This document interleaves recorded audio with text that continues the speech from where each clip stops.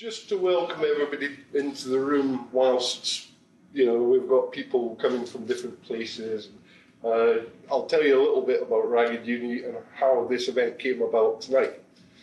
So for those who don't know about Ragged Uni, it's just a relaxed, informal education project that comes from inspirations of social practices like the Ragged Schools.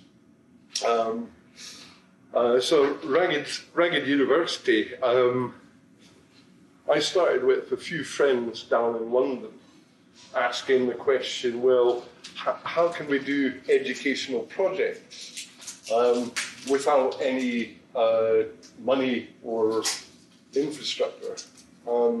It was very much a search for autonomous sufficiency, as was drawn from the Ragged Schools movement. Communities came together, shared their knowledge, shared their skills, and a whole beautiful history came out from this. I really love the stories of John Pounds, the crippled cobbler of Portsmouth. Basically invited kids in and shared what he knew, and that really inspired a court reporter at the time called Charles Dickens, who went, "This is a good idea." and a guy up here, Thomas Guthrie, at the Greyfriars Kirkyard, went, "Well, I'm looking out over the grass market and seeing all this chronic and dire poverty. And there was a lot of crime because kids would steal food and then be put in jail, etc., etc. So he heard about what John Pounds did and said, well, why don't we do this? And so people like Dr. Chalmers, Chalmers Street is named after this, went, oh, well, I like this idea. Here's some books. And you can still see the records of what everybody gave as he went around. Because he turned to the Kirk at the time and went, why don't we fund free education and a bit of social support so people, lets people get on their feet. It builds a great future. And they said, well, it's a bit idealistic. So he crowdfunded at the time. And, in the early 1800s, raised over £2,000. So when I learned about this, I asked a few friends, why don't we get people who love what they do to share their knowledge in social spaces? We can have a bite to eat, have a pint, and learn, because that's very much how I've learned. I've learned not through formal education, but through people helping me understand and into other subjects in informal circumstances. So, it was through friendship and companionship I discovered that Ragged Schools history. And I like the fact that the etymological root of society is companionship. It makes a lot more sense to me than the notion that there is no such thing as society. And two friends, Eileen Broughton and Leroy Wiltshire, retired educators.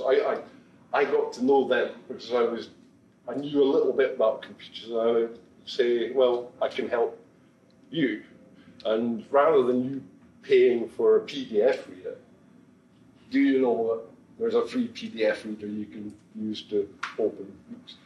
So we connected, and they said, oh, well, that's quite interesting. You kind of remind us of the Ragged Schools and Ivan Illich, an educator who really had a view that in people's own lives, there's a lot of really valuable knowledge embodied.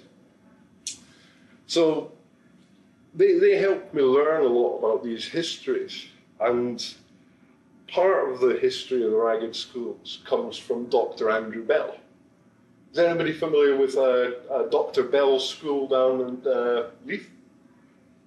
So that's one of 12,000 schools he helped propagate across the UK during that period. And more communities went, oh, that's a good idea, let's do that, and did their own version of it. And eventually in 1870, the government went, this is kind of good on all fronts. It's good for the economy, it's good for health, it's good for happiness, all that jazz. So they absorbed the infrastructure built by the people, and that's where our primary school came from. And part of the methodology Andrew Bell came up with was the monitorial method, often known as the Bell-Lancaster method. So you've got Joseph Lancaster and Andrew Bell, two figures in this history. And Andrew Bell ran an orphanage outside Egmore in India, and he had seen local children. The older ones were teaching younger ones by drawing in the sand. He went, oh, this is how I can create these schools. We get the people who are most proximal with their capabilities and knowledge to teach younger pupils. It's sort of a pass it on methodology, which you can still see in the structure of schooling and higher education today.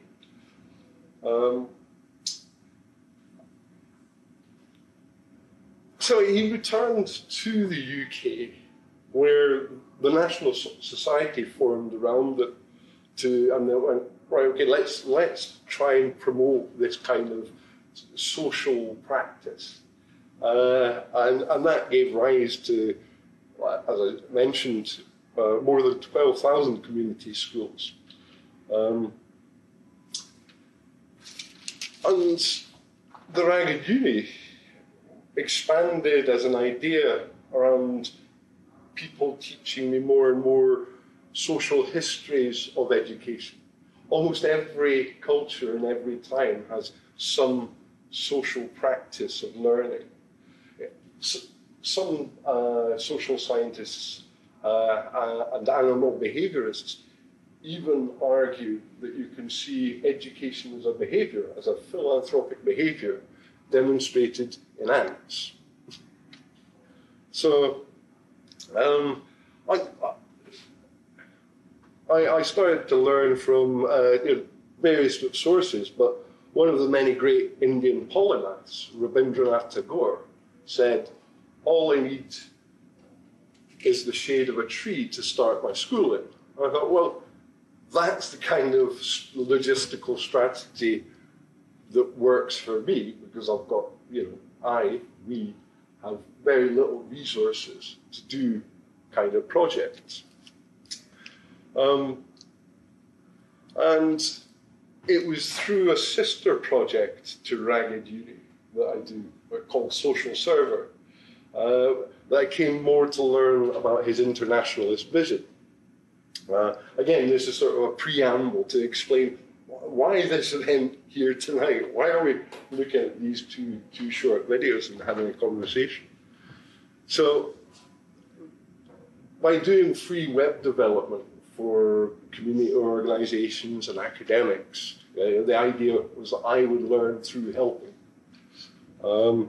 And I came to build and manage the sites for Professor Bashabi Fraser, who runs the Scottish Centre for Tagore Studies and the journal Gitanjali and Beyond. And so I started working with Saptarshi Malik in Mumbai, and he asked me if there was anything I could do. And I thought, well, I've never been to India. That's absolutely fascinating. I asked him, could he tell me more about Andrew Bell's orphanage, where he developed his monitorial method in India? And I got hold of a facsimile of one of Bell's books on his educational system, where I first discovered in the inset that Bell was in India under the auspices of the East India Company. I knew the name, but I knew nothing of its history. You know, there was a shadow in my brain that went, all right, okay, it's a company that obviously worked in India. And Mr. Malik magnanimously told me of the tea plantations, which formed such a history of tea drinking, where to this day some of the finest teas are still being produced. And he sort of gave me a sense of the scale of industry. I started to realize I knew nothing other than the name of the company. So I really wanted to know more about this history. And this was the beginning of how I got to know about Professor Nick Robins and Nicholas Shaxson, the short videos we're going to watch tonight.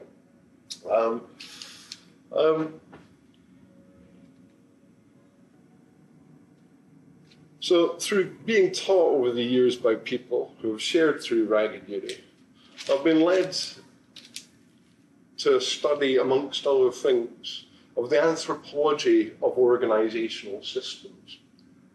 How have the organizational systems we're using today, that we organize our world to collectively coordinate, come about? So understanding our world and how it's being structured partly involved understanding how finance and the economy is organizing the everyday person involved in the ordinary business of life. Whilst presenting at a conference at the University of Manchester on the inequalities in historical context, it was Professor Simon Schreiter of Cambridge who first introduced me to Nicholas Shaxson. And it really impacted on me because he said that the most important book to read to understand today's environment was Shaxson's Treasure Islands, The Men Who Stole the World. You can find the first part of this as an audiobook on YouTube if you're interested. And even if you listen for 5 minutes, you can get a sort of measure of this guy's work. So he's a fellow of Chatham House. He's very well-heeled as a researcher and really gives substantial evidence behind the reportage that he gives. So this gives you an introduction to how I got here today, bringing these two authors speaking on video about interlinking histories of finance and power. This was a few years ago that when I found out about Professor Joel Backhand's book and film, The Corporation. I don't know how many people are familiar with it. If you want to watch the film, you can see it online at this post, The Corporation.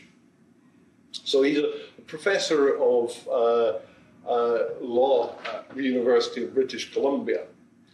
And I thought, well, that was my first moment where I started thinking about what a multinational corporation is and how it's functioning in the world.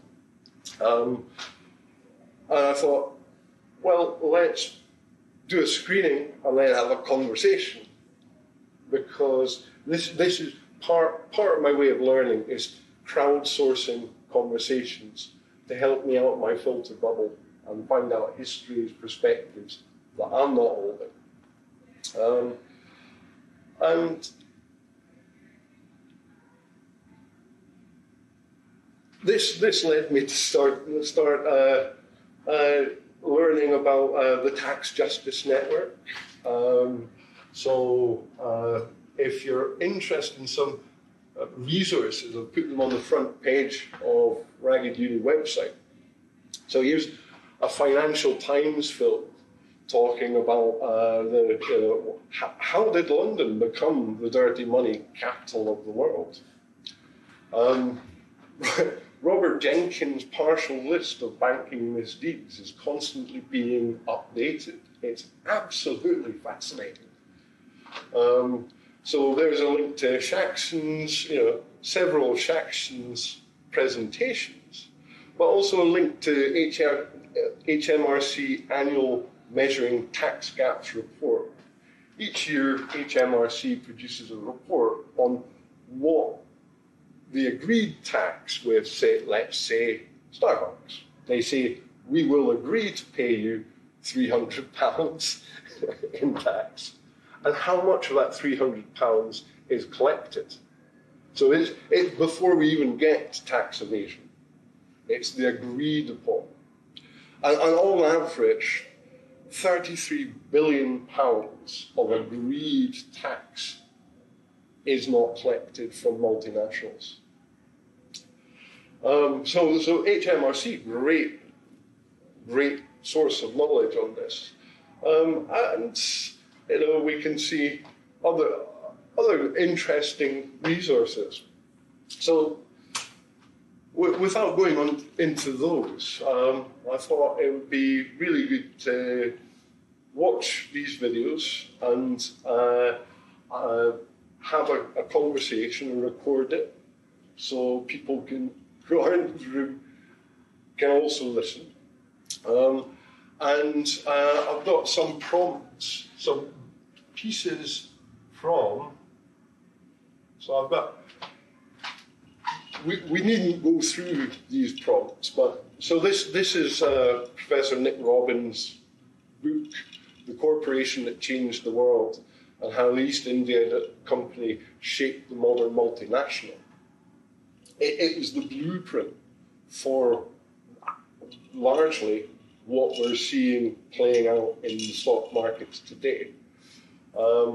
And these are just, should we want snippets to move into another conversation or whatever, I've pulled out a few excerpts. But this is very much an evening of open conversation and me trying to learn more about this huge and tangled subject. So I hope that gives a reasonably cogent story of why I've brought this event together.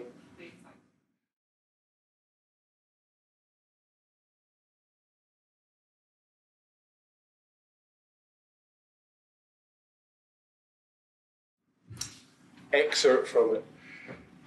Do you want me to read it out, or do you want to read from screen? Yeah, just read from the screen. Yeah.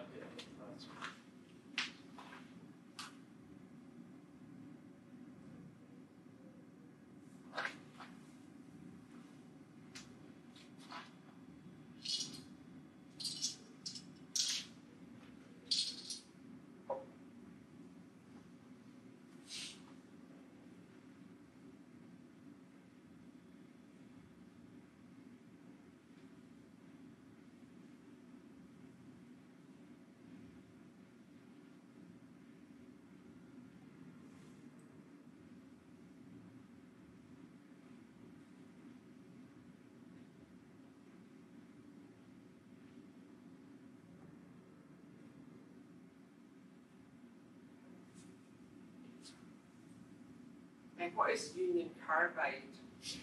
So, Union Carbide, I think I'm getting. Have you heard about the Bhopal incident? The poisoning and the explosion. Yeah. So, Joel Bakan, in his film and book, The Corporation, talks about corporations as externalizing machines. Right. Internalizing value and externalizing costs. So when we're not going to pay for our waste, so we'll just dump it in the waterway. Now this happened in the River Almond some years back. It's a bad practice of organisations, and so Union Carbide, I think, was the Bhopal incident. Yeah. Yeah, I think a whole travesty that sort of deserves its history being understood on its own. Very cleverly avoided any accountability of the American company, Union Carbide, by just cutting the umbilical to the subsidiary and just got no consequences from shipment records. Because the company didn't exist anymore.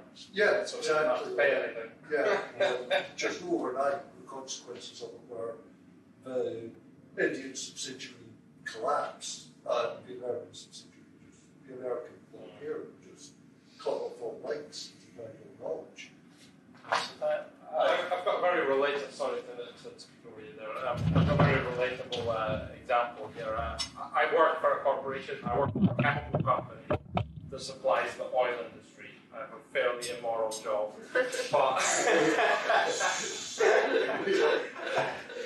but I also deal with lots of big corporations, oil companies, which are largely, you might not realize this or might realize it, but globally are largely state-owned. They're almost entirely state-owned as far as oil production in the world is concerned. But I don't know if you saw it in the news recently, it was fairly recently in Iraq. They were speaking about how children in Iraq had breathing problems. In Basra, specifically in Basra. They had breathing problems because of the flaring during the oil production activities. And I've been there and I've seen it. And I know the cause of it, and my company gave them a solution to it, but they wouldn't buy it. Let me explain a bit more. Basically, when the oil is produced, you separate the gas off, you separate the water off, but the oil kind of bubbles up sometimes, and then it ends up with the gas, and then it gets burnt. And when it gets burnt like that, it makes black smoke that fills the sky. It's horrible. And the oil field there is the second biggest oil field in the world. It's right next to Basra. It's very close. And they have hundreds of flares, like I've never seen in my life before. Hundreds and hundreds of flares, low-level flares. So they're only like 6 foot high. So the smoke is coming from 6 foot, usually at least really, really, really high to put it straight into the sky, but there it's really, really low level. And we knew how to solve the problem. We gave them a solution to the problem. We said, buy this defoamer, it will cost almost nothing, and the oil will no longer go into the flare, you'll no longer get black smoke, hundreds of thousands of people will no longer get breathing problems and have cancer and blah, blah, blah. They wouldn't buy it. And one more thing to add to that, it would cost them nothing, because the oil is no longer going into the flares, therefore they're exporting that oil. Therefore, the oil that they would save from going into the flare would be less than the cost of the chemical. They wouldn't buy the chemical. I don't know how that relates to this whole thing, but it just shows you a corporation acting in absolute disregard for the community that they live in. Even though it's illogical, because it would cost them nothing to stop harming the health of hundreds of thousands of people. They continue to this day just burning like that. Fascinating. So I suppose my question actually relates exactly to what you're saying. I mean, is that, in the quote provided, the Age of Enlightenment, and my question is, is that the people running the East India Trading Company would have been well educated, would have gone to the forefront of our educational facilities, would have, and I would hope, maybe I'm wrong, please, anybody correct me if I'm incorrect here, but, they would have encountered some of the latest philosophy of the time, things that may have inspired the American Revolution and so on, this idea of freedom, and also this concept of our duty to our fellow person. And my question, as I'll explain how it connects, is, the first question is, how do those people receive that education, are encountered by this concept of fellowship with their fellow man, and say, I understand this, I respect my obligation to another Englishman, or my obligation, actually we're scholars, my obligation to another British person, but that doesn't seem to apply to Indians. And in some ways, based on what you said, I'm curious now. I mean, it's how, I'm sorry, I understand complete separation between yourself and the company, but that your company, potentially would say, well, we're quite well-educated people. We have a concept of, our obligation to people. And obviously you're saying that the local people wouldn't pay for that chemical to prevent that. My question is, why would an enlightened board or an enlightened management group say, okay, the people of Iraq don't understand the value of this chemical. It is a fractional cost. Why don't we absorb the cost? Sorry, again, it's not exactly on you, but I'm just wondering why did your company not say, well, should we absorb the cost in the interest of minimizing human suffering as a corporation? I don't know. Yeah, and they possibly should have done. I think the thing is that you have the second biggest oil field in the world, operated by RU, it's called, the company. It's partly owned by BP, 99, I think, % owned by the government of Iraq. And then you have us, the chemical supplier, and this is a mega, mega, mega corporation in size. We are tiny in comparison. So as much as it's a tiny cost to this, it's not a tiny cost to this. So I guess it's just about, can we justify that cost? And probably for us, in the second biggest oil field in the world, we would have said no, because it's a big cost to us. It's a tiny cost, but like I say, it's a negative cost to them. As well, because financial benefits entirely for them. Yeah.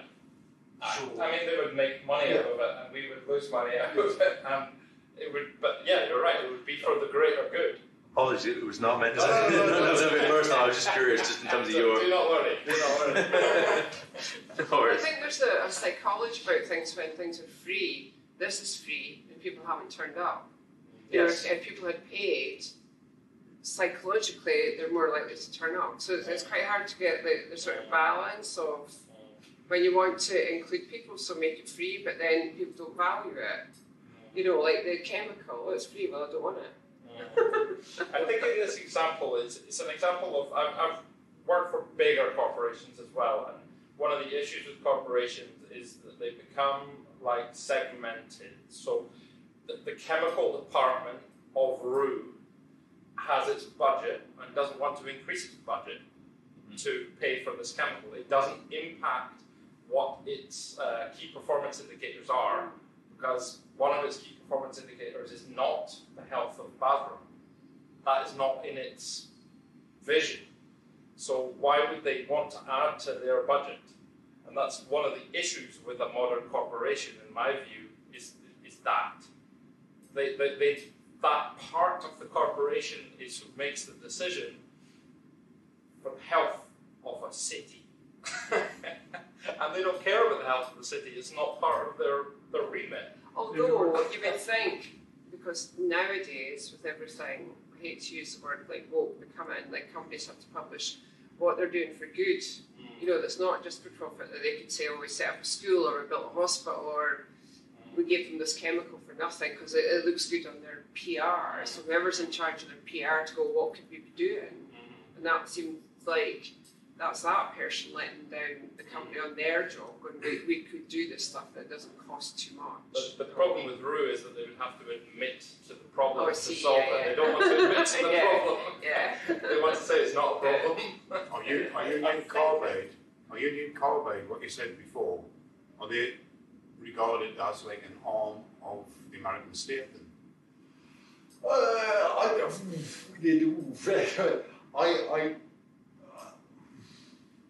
I'm not sure we have a private company. I mean, it's a shareholder or owned company, as far as I'm aware. Sorry. No, sorry. I suppose again, I've really haven't got questions. I wish I had comments, but is one of the legacies of the East India Trading Company an analysis of companies based on things like profit and its ability to avoid social responsibility? And I wonder, is that as we mentioned, these Enron, Walmart, Union Carbide. It's, in Western society, and I think we make a very bold claim often that we kind of come into other countries and we say, oh, no. we are so far advanced, we've spent so long thinking about these issues, you should take a leaf out of our book. And I just sometimes question, is that,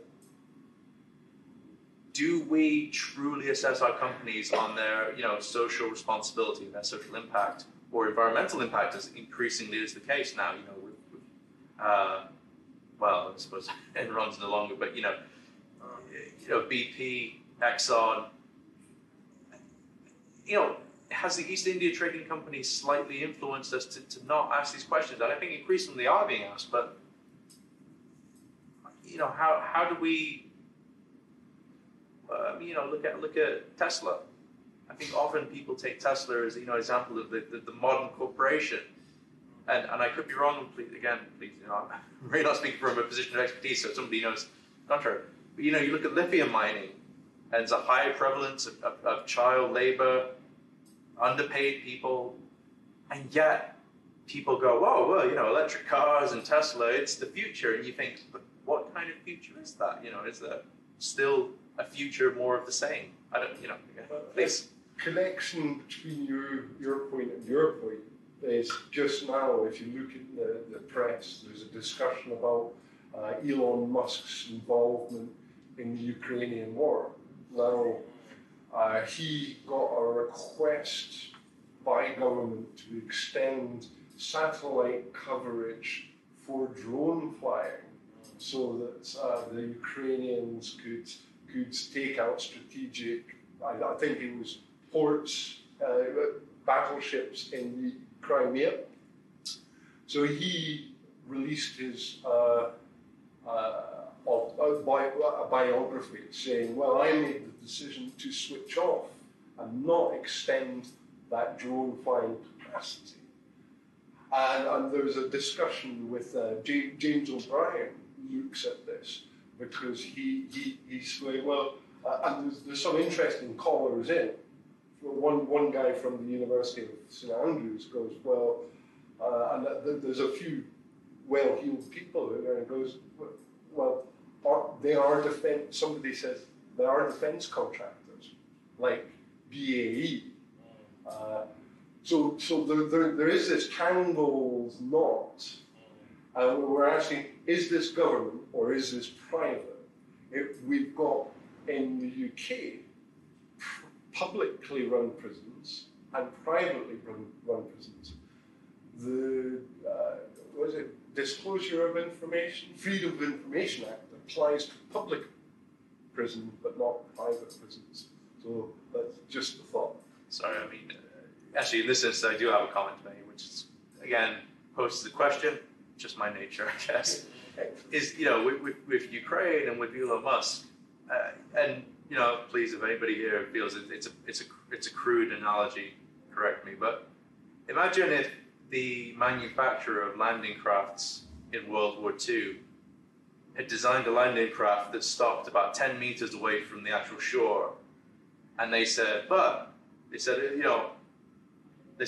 manufacture these, and I understand the importance of a free French state and the liberation of Europe, but I do believe that, every day Allied soldiers and Nazi soldiers are dying, and I think a truce should be formed in some way. So I've decided to stop the landing craft about 10 meters away, so they're of no use to anybody, and that way we'll apply pressure to form a peace treaty. Again, if anybody here thinks that's a terrible analogy, I respect that. But I just do sometimes wonder if Elon Musk, when he plays the enlightened centrist of, why don't we make a truce?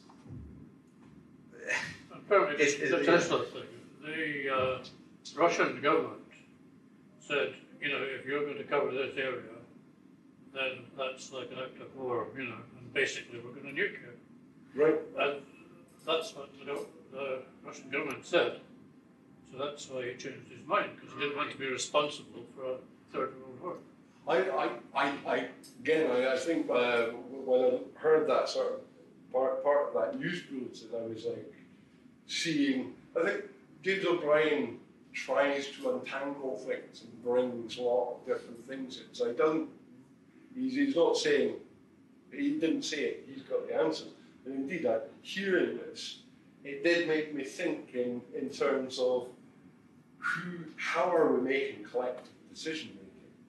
how is, for example, the energy crisis, the energy prices are now. I spoke to a gentleman who works in Edinburgh, and he was saying, well, we're now watching a whole lot of venues like this. More are going to go out of business because simply cannot afford the electricity, and when we're seeing record profits being posted, it makes me think, are people familiar with the fiduciary responsibility of the chief executive officer of a company on the stock market to give shareholder primacy? Yeah, so I was going to bring this up actually, because I think that's something that needs to change at the moment, is the way that corporations are kind of structured as to what their purpose is. Their whole purpose at the moment is just shareholder value. And the problem with that is, number one for me, is that it pisses all over the employees, who should be number one, in my view. Like the people who actually make up the company, who make the money. Truly, they should come first, not the shareholders. The shareholders, yes, should be second because they own the company, but put the employee first, in my view. So a moment in legal history, and you can find. So if you go to this article on the corporation, you can open. These are legal documentations of a very significant moment in legal history, where Henry Ford was saying this: well, all my workers are doing a damn good job. Whatever we think about other parts of the model companies, he was great. I want to pay the people who work for me efficiency wages, and if our profits come in, people should be proportionately rewarded. And Ford was taken to court and lost.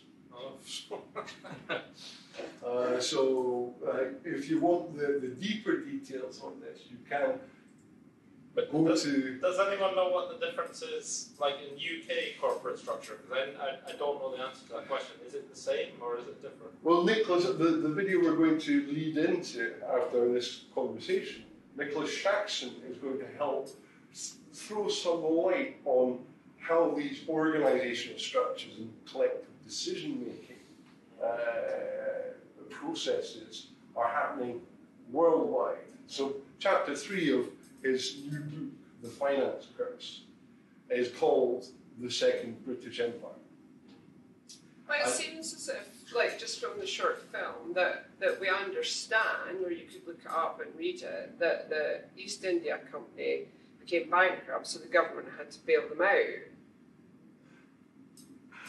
So that's written, and there'd be numbers, and there'd be a way to follow. Okay, they lost money because this happened, and they were too big to fail, so we had to buy them out and all that. But even today, we have things like the English track and trace system cost £37 billion, overseen by Baroness Dido Harding, who it seems can add 1 and 1 to make 2, but she was given the job, and we don't have an end to that story. Where did the £37 billion go?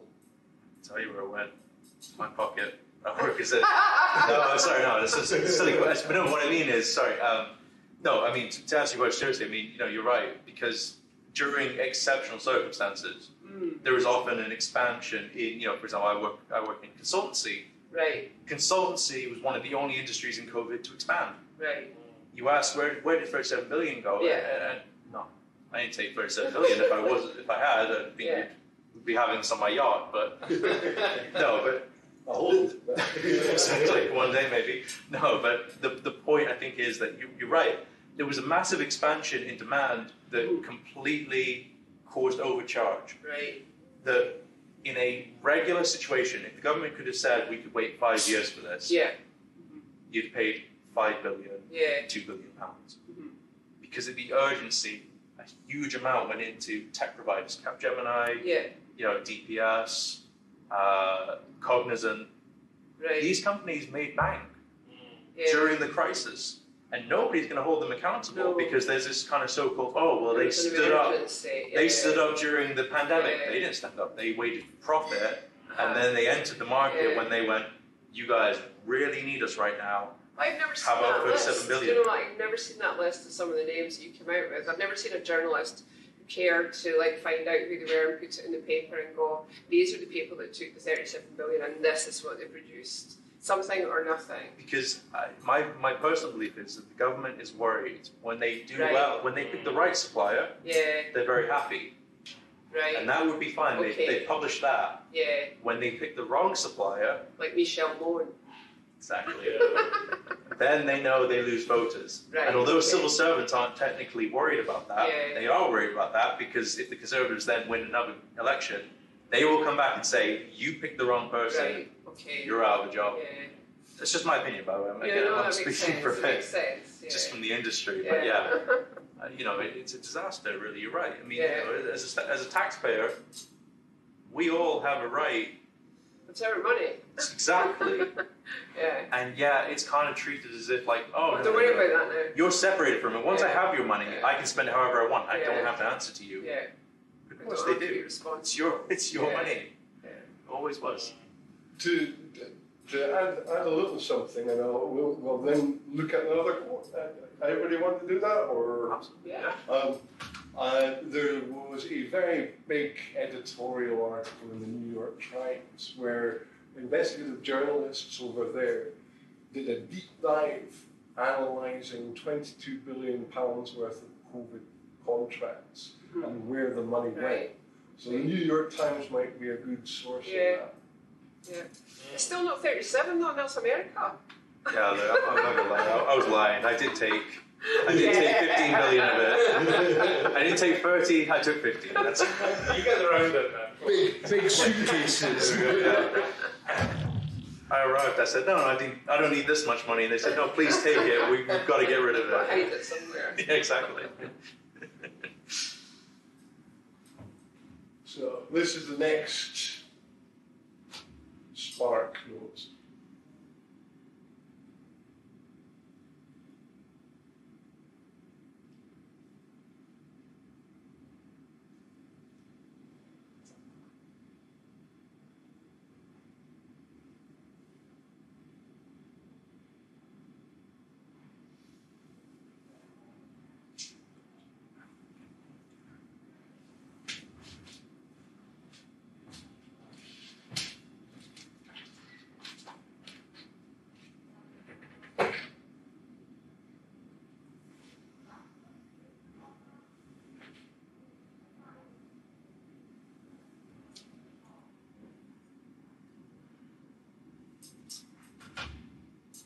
Has everybody read that? Yeah. So, as I've sort of peeled back more layers of this onion, I've been horrified to find more and more of these travesties, in history. But I feel Britain needs to. You've got to own your shit. And I had no idea that, like, the East India Company was basically being a drug dealer and pumping opium into the Chinese culture and causing huge problems. And if you're interested in notes on this, you can look at the Hansard records. The Hansard records, everything that's spoken in UK Parliament, there's a transcript created and it's put online, and it's a wonderful resource to search and research and see what was said at the time and how both the people in the UK, in Britain at the time, were lots of people were morally objecting. And the poor Chinese culture were being distinctly undermined. But this was a mercenary operation. And this is part of Professor Robins' book, and he gives really good, well-documented detail as to this drug dealing operation. So, does anybody know more about the Opium Wars? I have I think it's Shaxson's economic history of the UK, and the first book covers this quite a lot, and a lot of it was caused by the UK having a trade imbalance with China, in the sense that China had more things that the UK wanted to buy than vice versa. And the solution of creating addicts in China, emerging almost, especially when the drug come from another quasi-colonized territory, sort of it emerged as a kind of solution to that trade imbalance. And it was seen as a major public health and security risk within China. But then when there was resistance, the British Navy... Chinese essentially closed the ports to British trade because Britain was flooding the country with opium. And the British response to the Chinese closing the ports was to open the ports again with gunfire. Hence the Opium War, hence Hong Kong being a British protectorate for 99 years, agreed as part of the imbalanced peace treaty, because obviously one side had a military advantage which they flexed. Hong Kong was a British colony for 99 years, but there was a certain actual foresight in actually giving that, and actually when it came to the mid-90s, when it came to the end of that 99-year lease, or maybe it was 10 years before that, where the discussion was saying, no, we're not going to extend it. This is going to be ours again, and this is going to, I guess, heal the wound.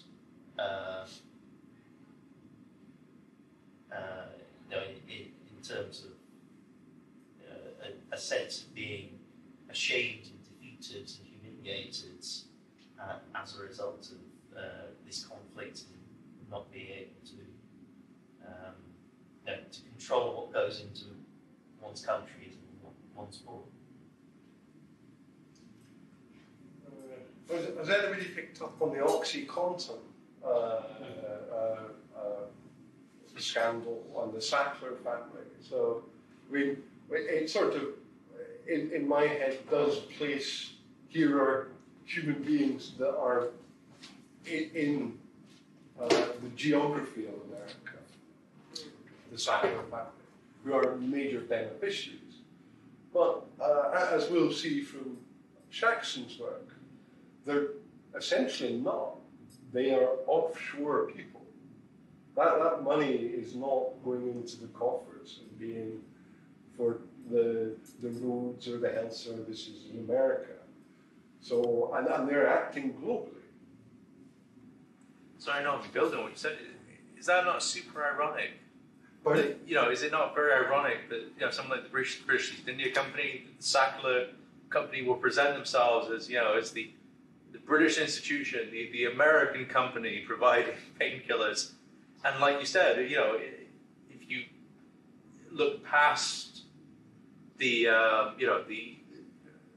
kind of bunting and the front, do they have any local tax obligation? Do they contribute to local communities? No, it's purely I was born where you were born, but I don't pay my taxes where you pay your taxes, and that seems There to were be benefactors for, I think, lots of institutions. The only one I know about is the V&A in London.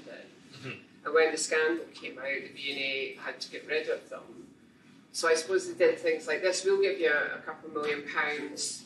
It looks good on our CV. The Sackler family support this museum, this art gallery, this, maybe a children's charity or something. Yeah. But it's all voluntarily. It's not compulsory, like paying your tax. Yeah, exactly. Yeah. Because isn't it ironic that you and I, when we pay our taxes, the government decides how it's going to be distributed. Yeah. We don't say, no, I won't pay I tax. just wanted to go to and buy a couple of beans. Yes, but I am going to set up an art gallery of art of my interest. Yeah. I would love to do that. If you sent me a catalogue and said, where would you like your taxes Your to name. go? I'd say, yes, Your that name. painting, that painting, set up And an A. invite to 10 parties a year and stuff like Exactly. that. Yeah. I'd love that, but it's not a luxury we seem to get. No. It does Well, I raise the think question. hopefully that's a lesson for people, that when they take money from people, that's a lesson. So we need to find out how they made their money. And that's embarrassing that the V&A took money from OxyContin addicts for all these years, that they never thought to let's follow the money. Do you feel like there is because maybe I'm being cynical, but since the 2007, it's America 2008 European financial crisis, was it 2009 it reached? 8 here, I think. 2008 here, but Yeah. I think in Asia when it reached, was it 2009 or was it 2008 stuff? I don't Anyway, there was a movement temporarily of people saying we need to hold our companies to account. It Yeah. kind of feels like that's died out. Yeah, Maybe I'm probably, being ignorant. probably. People might say, no, it's still alive and thriving, but like Occupy Wall Street seems to have lost Yeah. momentum because nothing changed in Wall Yeah. Street. People just got tired and went home. Yeah. Well, you mentioned corporate social responsibility, and there's this idea of, I'm not sure, greenwashing, other things. You just up this surrogate advertising budget, Right. so you have more initiatives.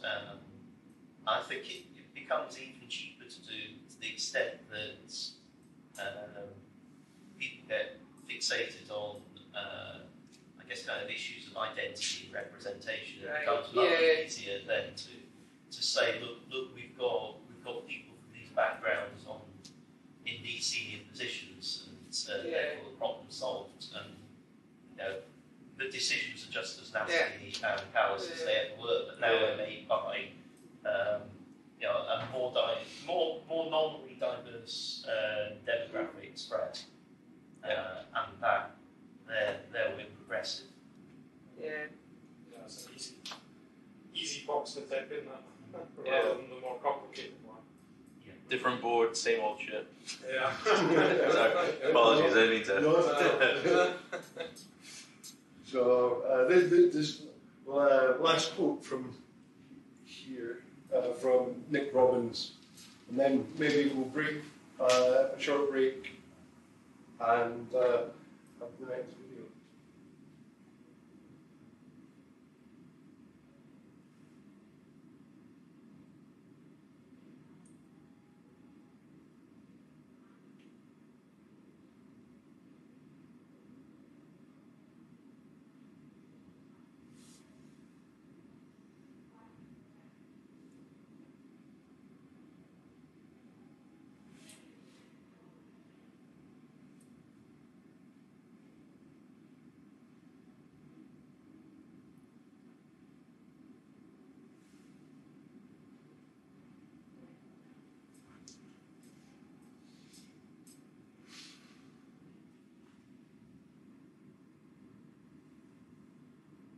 Grim.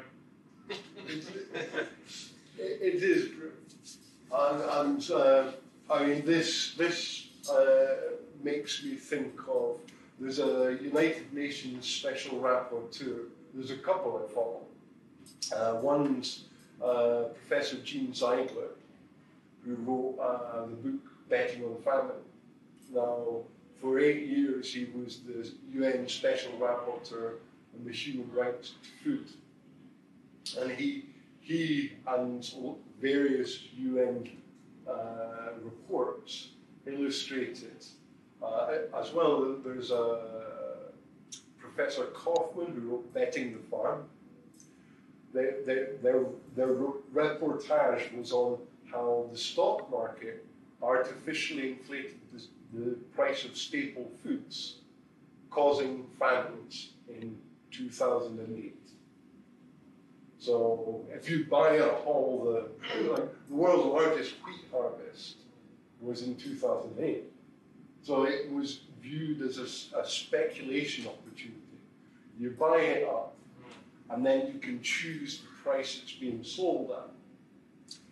And whilst people on the ground, generally, I think people feel quite compassionate about their fellow human being. So whilst we're buying Live Aid singles, thinking Ethiopia, well, don't want people to be starving, they were exporting vast amounts of food. And if we go back further in time, the Great Famine in Ireland, they were, you can see the exports that were happening. And there's a professor of international law in America who examines the Great Famine in Ireland. So I've been drawn into looking at people like Professor Jean Ziegler, and there was a special rapporteur on extreme poverty who visited Britain, Professor Philip Alston. In the last, I think it was about 5 years ago, and he was criticised. He said, he was told, why aren't you going to these unindustrialised places? And he said, well, because some of the places of greatest inequality are the so-called developed world. So he visited Britain and released his report. You can see and listen to his report on Britain, whilst in Tower Hamlets in London, by one metric, is the richest tower in London. By another, it's also the poorest. You've got these glass and steel financial towers, and in the shadows you've got often Bengali communities who are being exploited for labour and not being given an opportunity or foothold in the economy. So that's, again, I'm trying to think, where I get quality reportage, and the UN strikes me as one of the places that I could reach to, because I always find a lot of the media a poor place to get deep detail.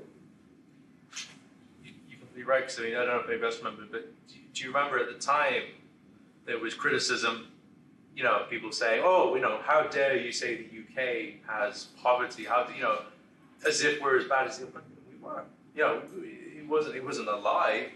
And I have to wonder, maybe this is too big a question, but, we look at, and I'll admit some political bias here, we look at certain organizations, Daily Mail being my prime example of an agenda that fails to recognize poverty in our own country, and even more so would refuse to acknowledge the historical legacy of Britain's wealth. If we can't accept that British people are poor and are suffering and starving, God help the person who comes from a different country and says, "But the British Empire has cost me my life."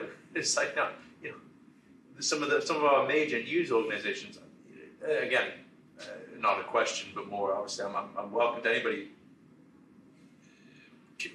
positing a counter here, but it does seem that our major media organizations are slightly oblivious to our own past, even the past that generally people accept, but we don't have to read about, that we seem to be slightly insulated from by our newspapers, who kind of say, how dare they ask for their artifacts back? We're not done looking at them. And it's like,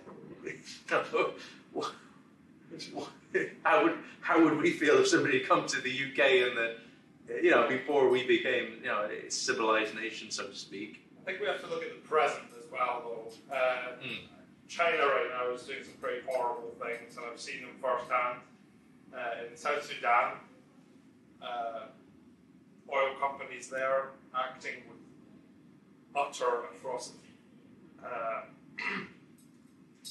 bribing their way into a contract, agreeing to build schools and roads and hospitals, doing none of it.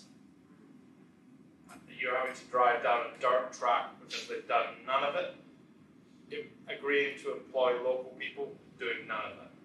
Just flying in Chinese people to work there. Prisoners So, as well. prisoners, prisoners. I bet them, fuck me. And this is happening. East India Company is happening today, right now. And we have to remember that also. Yes, we need to look at our past, but but we also need to be pointing at those that are doing it right now, because it's happening right now. Yeah, No, you're right. Yeah. You talk about the idea of like Amazon with an army. You're like, guys, did you miss like Blackwater and Varga? Like, Amazon's got a fucking army.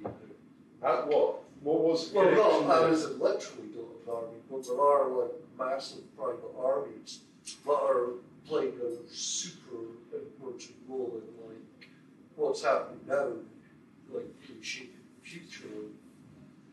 Of course, there was that Channel 4 documentary on Blackwater being the first, and they spoke about one of the Iraq-Iran wars being the first ever private war. Yeah, like Blackwater were like a massive game changer the way they were used in Iraq, and that's just exponentially grown in Ukraine with the use of Wagner, and like the fact that Wagner came, like not necessarily as close as it might have looked, but they did make a pretty good effort at capturing Moscow.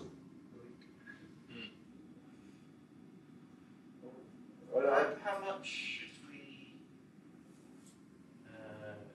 How much weight should we give to the argument that maybe an underlying concern, both with things like the East India Company, but a number of these, you've got COVID contracts, test and trace, you've got various things where the winner is decided at the outset, so it's the equivalent of a charter, and there's no real competition afterwards. So in the case of the Iraq War and these contracts, they talk quite a lot about cost plus. Right. The idea that however much for, was it BlackRock or Blackwater's the BlackRock? US. Yeah. However much it costs them to do a particular operation, like driving goods from A to B, they would pay that amount plus something else, plus 10, 20%, which creates incentives. If you're going from A to B, and you're not, you think it's fairly unlikely you're going to get shot in the process, you'll find the most circuitous route of getting from A to B, because then the cost is greater, but the profit is greater because it's cost plus. Yeah. And the real issue then, from that framework, the sort of Adam Smith framework, would be there's a monopoly. Once you happen to be in court with the king and granted the charter, probably because you're from similar stock, and there probably aren't that many other people that are in that inner circle. Once you've been granted that, it's a license to print money or it's a license to extract money. Whereas if there was something more like a kind of a free market where if there are multiple suppliers of some kind of good or service, and then maybe the best one would go to the top, and that would be more empowering for the individual, and it would reduce many of the dangers associated with profit hunting. Yeah, I mean, to be fair, at least like Blackwater were anything but a monopoly. They were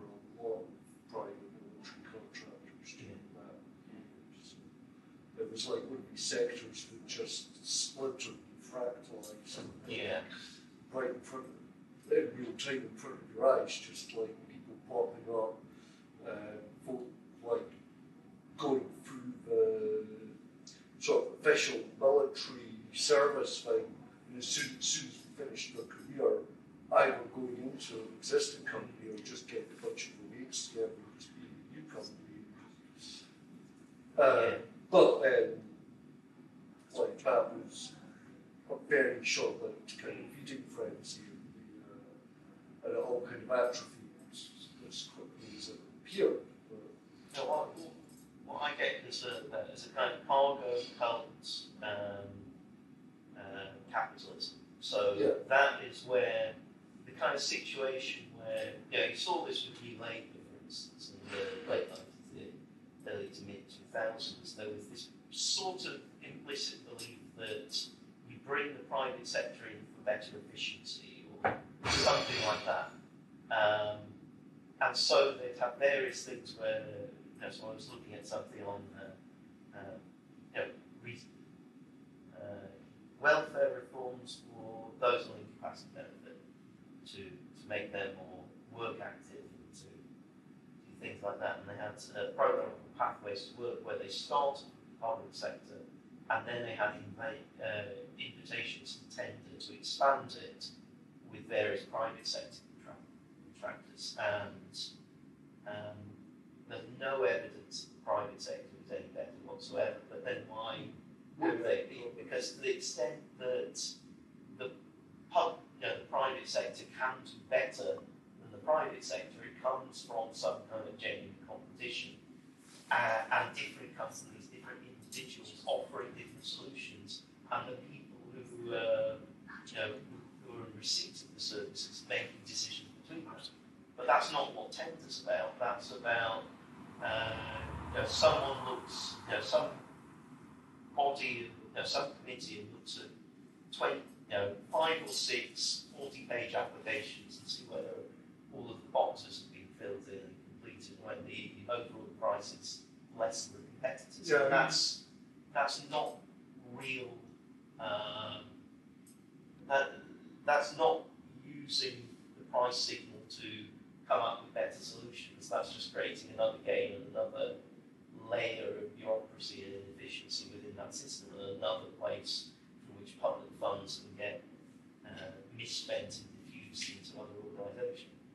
Yeah, like my favourite example, like totally unfair example of like public versus private sector would always be to put like NASA and SpaceX on a timeline, and you see like the time it takes that NASA to put up like the Saturn V rocket, and the time it takes for SpaceX to reach that payload into orbit. Absolutely bananas. Like the Saturn V's were going up in like, I think the 50s. And like SpaceX has taken decades to even rival that kind of payload. And like it's a completely wildly unfair example because NASA was like private sector and SpaceX is like some billionaire playboy's like hobby. But can I give you the? No, I mean my point very brief. I mean, based on everything you've said, I mean, it does seem like behold, the capitalists seeking to try and emulate the public sector. I mean, it does, and I know maybe you might argue that that's wrong, but does anybody else feel like that we're talking about these private sector enterprises into what would historically have been described as the public sector, and how it tries to navigate the balance? And don't get me wrong, is public sector necessarily the most efficient? Probably not. But it does seem to always hold the principle that private sector entering the public sector is trying to emulate. Talking about New Labour, I mean, look at schools, hospitals, this New Labour concept of you build them, we'll lease them from you, and it's like PFI. So exactly right. Such a concern to be a balance the books, left of centre party, that they would be willing to spend more for the next generation or the next Mortgage generation. future. Well, yes, in order to Exactly. make it look like less is being spent. But but are private corporations ignorant of this? No, I think they know that. They're kind of going, look, they're saying to the government, you're trading the long-term benefit for the short-term. I mean, again, I'm But there's another really thing holding in terms nothing of to my long-term chest. and short-term, which Literally. is, if I remember the corporation, I think I've read the book and watched the documentary. But one of the prime ideas is the corporation. It's weird. You have the individual, which is one. Then you have the company, which sort of means many. And then you kind of expand the scale again. You get to the corporation, which gets to one again. So the corpus, body. It becomes, it's like the individual cells and the persons involved. They just kind of diffuse into a single body. So it's this idea of the corporation being a fictitious person and thus granted rights. But it's a person that has very, very narrow interests. So it's a book by corporation. It was sort of described as being a sociopath because it doesn't care about external consequences. But it was just thinking about the profit motive for the other thing. But the other aspect of it is it's selectively immoral. Because you've got companies that live for hundreds of years. It doesn't have a natural lifespan. But it can choose to die. So when you're choosing companies, so you take some of the companies, like Purdue Pharma, I think, has been wound up. Does that OxyContin? Yeah, Purdue Pharma, yeah. OxyContin, whereas I think many of the Sacklers have still got a lot of money. Because it's the Purdue Pharma that's died, it's not the Sackler dynasty, it's not the... But I like describing, I mean, there's certain industries where you would say, in some ways, private enterprise has a role to play, but it's a very minimal role, and yet it takes a very dominant position. I mean, OxyContin, we know how bad OxyContin has been. It's still prescribed by the NHS. It's not off their books. They buy it, and they buy it from, I don't know, I don't think Purdue Pharma even went bankrupt, did it? It still exists, doesn't it? It just paid a huge fine. Yeah, I think certain things have been wound up. But the idea that having limited liabilities and say the debt dies with the death of this fictitious corporation, so you can keep it alive as long as it's profitable and as long as it's valuable. But what I'm meaning is, is that painkillers is a very defined market. There's definitely room for innovation. There's room for better painkillers, but the concept of a painkiller is set.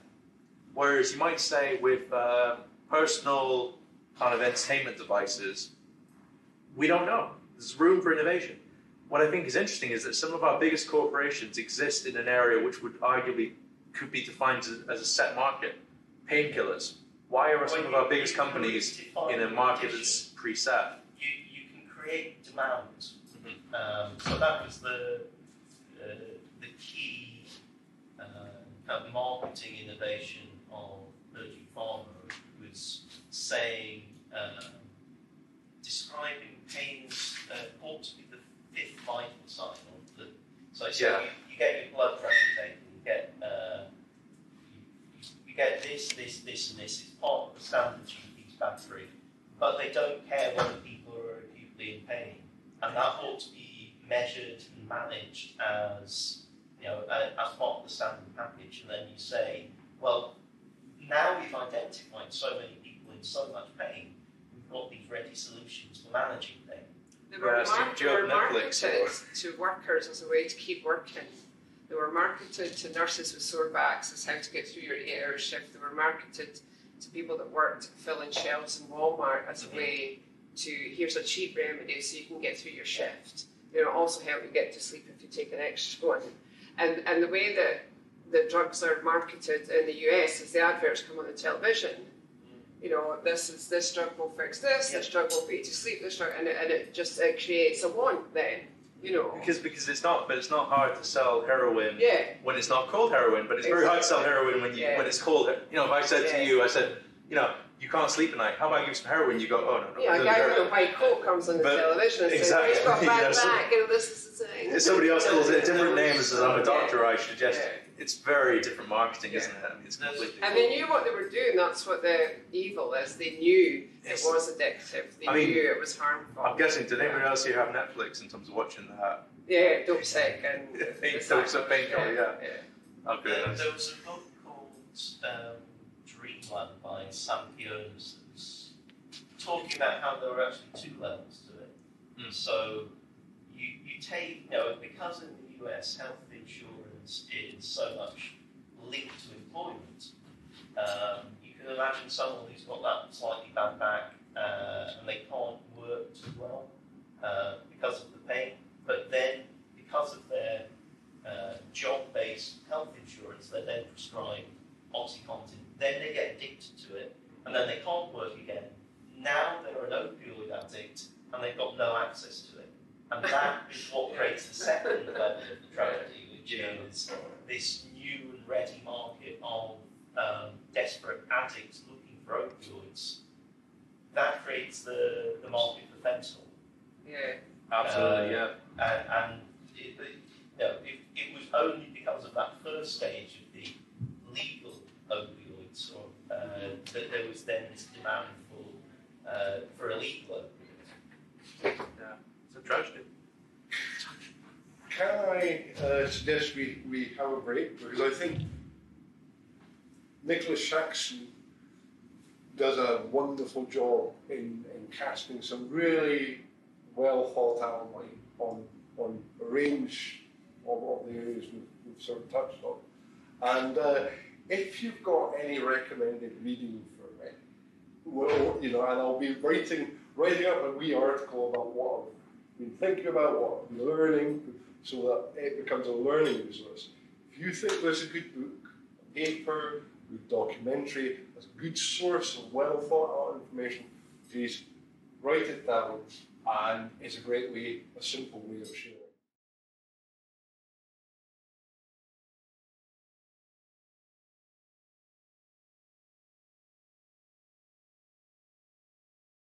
So there's Mr. Shaxson, and I've found he gives every single presentation I've heard him do, and then there's a few online. He brings that same kind of temperament to it. So it's not like spicy for the papers, but it's pretty powerful in as much as we're getting an insight into things that are talked about in places like the Great Tax Robbery is a really interesting book. If we think, I can't recall who wrote that, but he was formerly working at HMRC, and he does a really nice analogy at the opening of the book. Tax. If you think about buying into a club, you pay for a membership to go to a gym, and you get use of the pool and the sauna and the steam room and the yada yada yada yada. He then breaks down what you're getting for your money. And he spends the book talking about the benefits of this mechanism of redistributing wealth.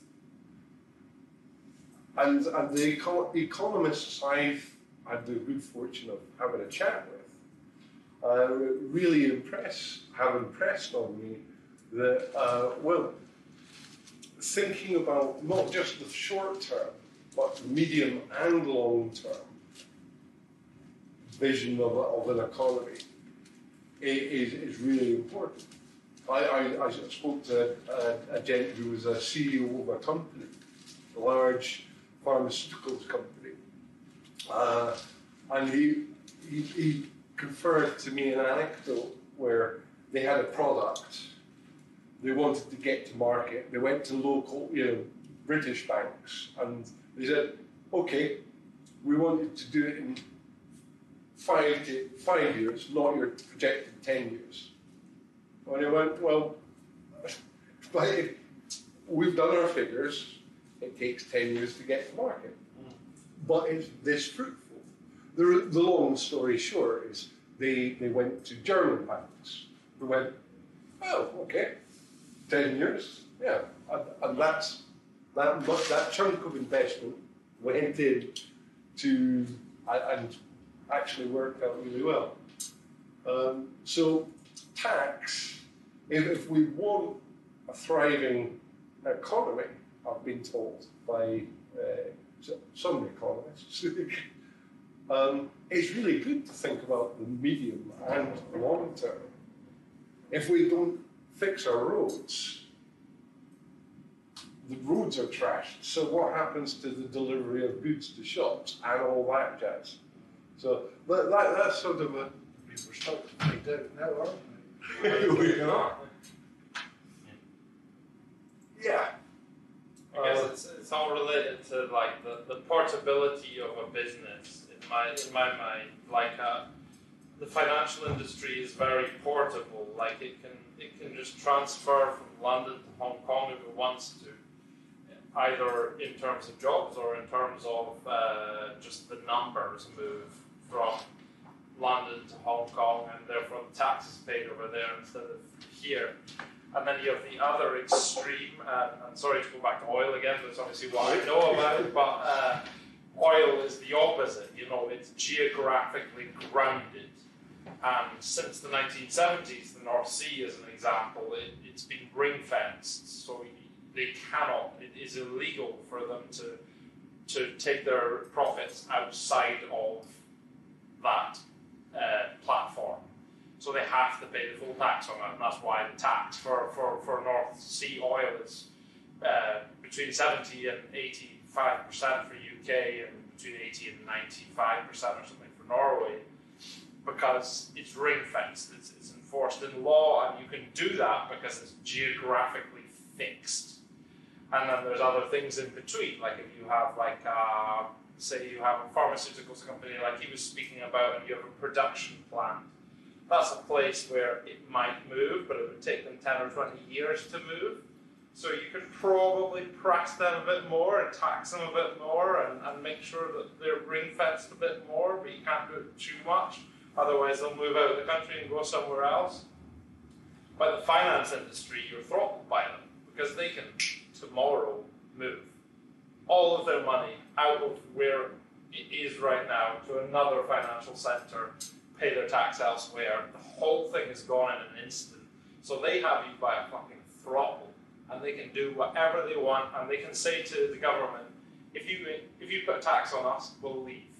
And they have to believe them because they can. That's the problem with finance, and that's the problem with having so much of your tax base come from something so portable. It's my... Sorry, my question really is you mentioned Norwegians. Is it really true? I mean, could the Norwegians overnight,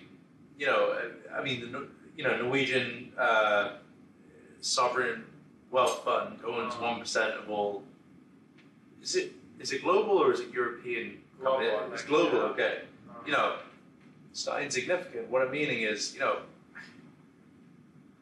obviously, I'm not saying that the model for Norway is easily applied to Nigeria, to Kuwait, to Iraq, to the other oil-producing nations of the world, but it seems there's some promise there, isn't there? I mean, if the Norwegians are in a secure position. I think Saudi Arabia, various Middle Eastern countries also have investments or sovereign wealth funds. Qatar is the biggest one. Yeah, so they have similar, I guess, effects on the world economy that the big pension funds have. They're that much. The issue is, how do they spend that money? Is it on just giving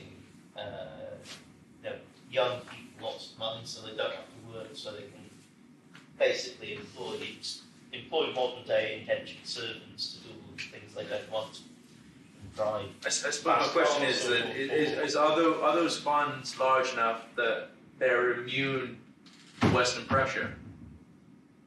that if we in the UK, the EU, I wish I could say there's one and the same, but they're not. But you know, the UK, the EU, and the US, if we apply the pressure, are those some? I'm not. Saudi's is not. Qatar's is for sure. Right. I mean, so are some of those sovereign wealth funds not quite large enough that they can escape the gravitational pull that we say we don't want Qatari money. We don't. But like we're the goddamn problem. Like we're not going to be applying that pressure because like the City of London's one of the biggest offshores, and all the other like top tier offshores are like the Cayman, the Bahamas and shit. No. Like if we were going to be applying pressure anywhere, like probably the City of London would be the first people to feel it, and BA. Like the like either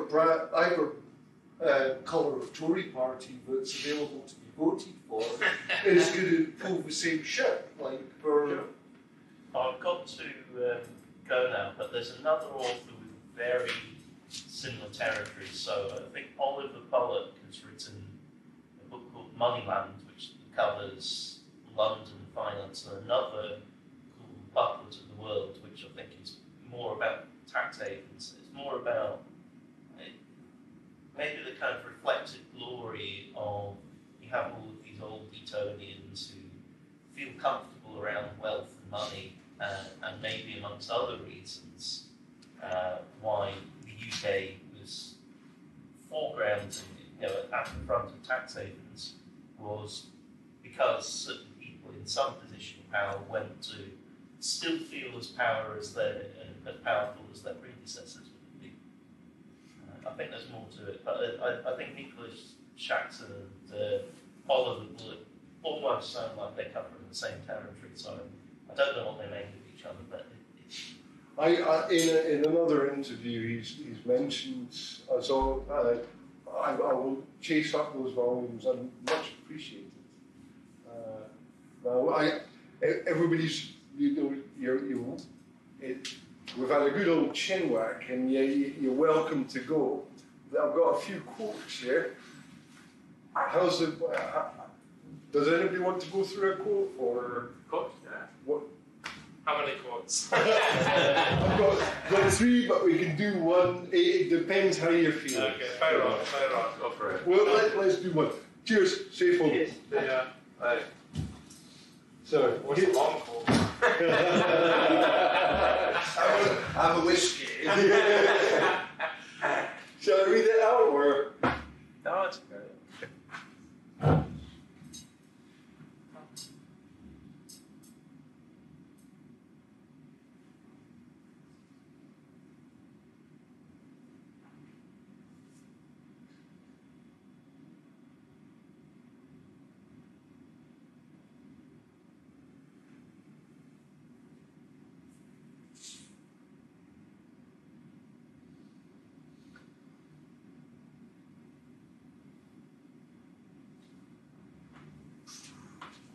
this is from Nicholas Shaxson's book.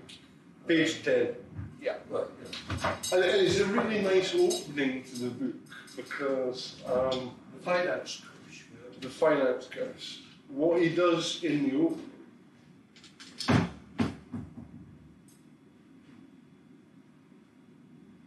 Yeah, true. is he uses a case study. So a lot of people buy train tickets, and we go easily to Trainline, and he traces the transaction where your 75p charge goes, and it's absolutely spectacular. Like through over 23 Really? secrecy jurisdictions, i.e. tax havens. Like, so the investigative, I'm interested in the idea of art, the creation of artificial scarcity. All right, there's one way that you can create value in an economy. We've got several bakeries, I think, well, I could make a tea shop or a coffee shop or a sandwich shop. And it adds a certain amount of value. Or I can function in a way to create scarcity, so there's less choice. Actually, now there used to be several bakeries, but now there's only a supermarket. So if we see the saturation of the UK with free newspapers, and you can see the disappearance of small newspapers and the aggregation of buying up of, like Microsoft is a great example. Their strapline was embrace, extend, extinguish.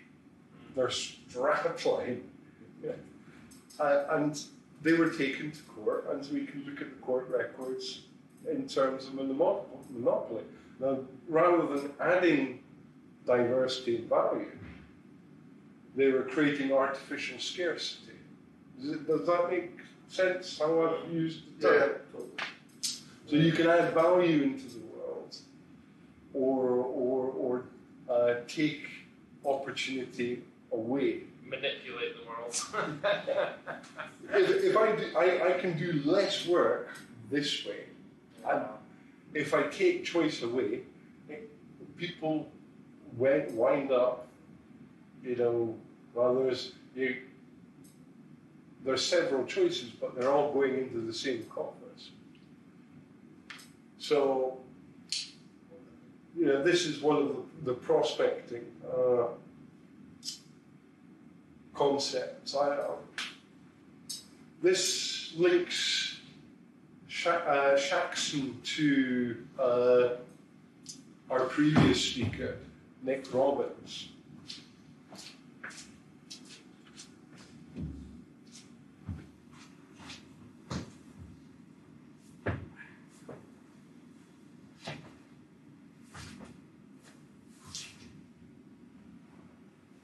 So this is chapter 3 of this book. The second British Empire, he's calling the city of London.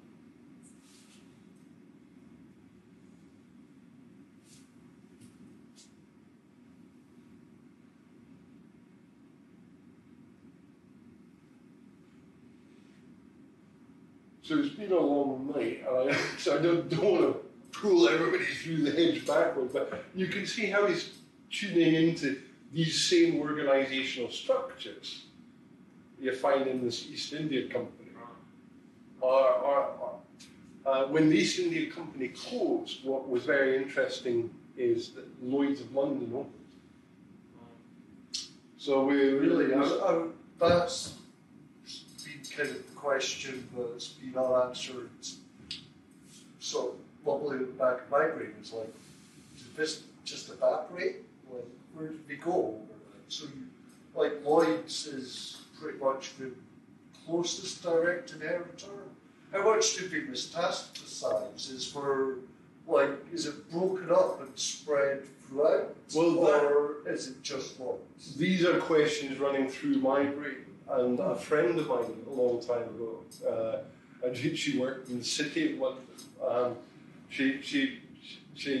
I believe it or not, I at one point was studying to be a trader, and she was going, oh well, I could get you an in, and I was looking at financial compliance and contract certainty in the light of Silverstein's case, but she made a beautiful point. Ellen, brilliant thinker, and she said, in the great economic crash, money didn't disappear, it just changed hands. Yeah. I don't know about anyone else. I mean, and I'm ashamed to admit this, but for some of my wealth has come from Ireland, and I think the suffering of India is sometimes compared with Ireland. Yeah. And I think sometimes, I'm not trying to say that Ireland had an easy time. Ireland suffered through huge problems. But a minority in Ireland have benefited from the British Empire system up to 1922, I think, is when Ireland separates, roughly in that period. I mean, the exact date is not particularly important, but and I think listening today, to be honest, that's slightly, come true for me as I was sitting here thinking, okay, well, my family weren't part of London, they weren't part of the, the Liverpool, London, Manchester, slavery exchange, no. But they made a lot of money. And it's a question, about the British Empire in terms of, who benefited. I don't know, where am I going with this? I'm not sure exactly, Keep going. I was just digging a hole here. No, but you know what I mean in terms of sitting there thinking, what I'm trying to get at is that, the legacy of British colonialism rings true in areas that I think sometimes we're reluctant to believe. And what I mean is that, I come from a family of Irish nationalists who benefited from the British Empire. How do you reconcile that? Because it is two contradictory beliefs. I don't know. Again, no, seriously, where am I going with this? I don't know. I'm trying to get to the point that, to me, that seems like one of these areas where we say, history is complicated. Yeah. How do we, I don't think you have to reconcile, in my opinion, anyway. I'm from a dark family, we have no... Thank you, that makes me feel better. We have no connection to anything. We're fucking dark, but... but, the past was horrible. Everyone has a connection to horrible. The past was horrible the world over. I don't think you need to reconcile anything. That's my opinion. But because that's interesting, because, sometimes when I hear, because I completely respect your point, but sometimes I hear people talking, and they say about, the historical abuses, and they say, the British Empire hurt my family, they killed so-and-so. Maybe there's a disconnect. Personally, I'm not particularly, I wish I could say I was rich, I wish I could say, I've got millions of pounds to pay out in compensation, but I still feel guilty. I don't know about you. Do you not feel like there's any... I don't feel guilty. Okay. No, I think the world during that time was horrible in all directions. I think we were a bad direction, but before, after, during, everyone was horrible to each other in all directions. I don't think we were the top ones for a while, but everyone was fucking horrible. There was a time where human life was valued much less than it is right now. But for your own position, do you feel like it's purely meritocratic? Kind of a Western European outlook. Is it? Yeah. Well, you just absolutely, a lot. But I think the slave owners in the Middle East would argue with that. The Salt Hotel in Europe is the Europa in Belfast. It's kind of It's a the local Salt phenomenon. Hotel in Europe, is that right? So the if you're trapped, You're from Ireland. Yes, It's the most bombed the hotel entire family in will Europe. Is the you'll be Europa at least in Belfast. on the Belfast's not Ireland. Sorry, Belfast is not Ireland. Belfast is Northern Ireland. No, That's not real Ireland. Sorry, no, I just mean from an Irish perspective. Yeah, I agree. I think in the past nobody had the luxury. Maybe one day, but not since Oliver Cromwell. It's a modern luxury to value human life. And I suspect that the value that we're able to place on our lives is kind of greedily eyeballed by a lot of the fuckers that set up Brexit, for example. Yeah, you're right. The financial crash of 2008 and all that stuff is a deliberate assault on it. Yeah, you're right.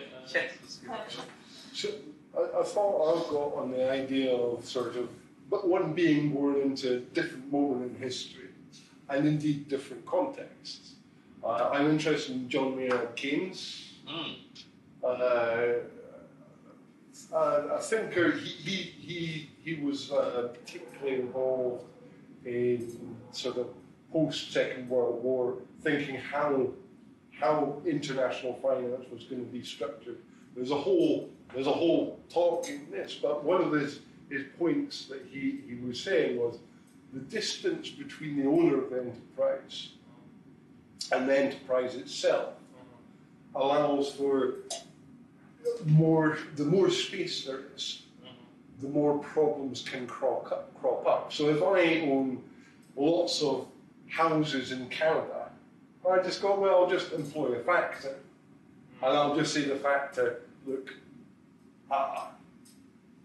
you get a wage, I want some money, you sort out the rent. Now, unless I occasionally go to my houses and go, oh, well, wait a minute. Well, I could turn up and it's a lovely community. Or I could turn up and as an absentee landlord, nothing could be fixed and people could be living in moulding houses. So that idea of extreme distance. Yeah, it's like my example from before with the smoke in Basra. The guy that's in charge of the chemical budget is like, no, I don't want to increase my budget. I've been told this year I need to decrease my budget. That's the end of the matter. Because he's very distant from the actuality of it, which is people choking in their beds at night because of the smoke. and within the corporation, he's very distant because chemicals has nothing to do with the health of people in Basra. And I think these two commentators that have tuned into it, I don't think they're on witch hunts. I think they are asking significant questions about what does a healthy economy look like in situ, like 21st century? Is it a witch hunt? I mean, is it, are these relevant moral questions that, 50 years down the line? I don't know. Are we gonna reflect 100 years from now and say these questions were pertinent, they were important for human development? And I might sound, again, I know people will probably say, no, it's a terrible comparison, but I think at the time of slavery, people might have said, what are you talking about? Slavery will always be a fundamental right of the capitalist to use slave labor. The question is the quality of the rights of the worker. And it's like, well, maybe the big question here is slavery in general.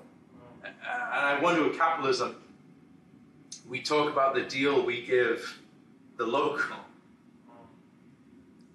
Is the bigger question that their engagement in the capitalist system in general? Like you said, the worker who says, "Oh my God, I'm choking to death every night because of this, this oil fumage." If only there was a system that that invited me to engage in the system that decided who buys that chemical. Yeah. I don't know. It's just a. I don't think you're the head of the entire system. I think that goes back to what you showed us about how the corporations are bound, and in America they're bound to look after the shareholder, and that's about it, isn't it? I think that's what needs to change in the world. The corporation needs to be bound by more than the shareholder. Needs to be bound by the place that it operates and the people it employs. And those three things, the place it operates, the people it employs, and the shareholder should be equal. It shouldn't be just like one is superior to the rest. Because all three of them are needed for that company to exist. And all three of them need to be in good health for that company to be in good health. Well, or at least you and I aren't paid enough. You and I aren't paid enough to justify a higher level of justification. We're able to see, well, it should be everybody else. Exactly. Yeah. Exactly. Yeah. You don't want that when you're at the top. Exactly. You know, the CEO might say, I don't see it that way, but I mean, you and I can see it that way because we care. Exactly. Does Nicholas Shaxson ever discuss Al Qaeda in Treasure Island? He discusses There's dark huge, money.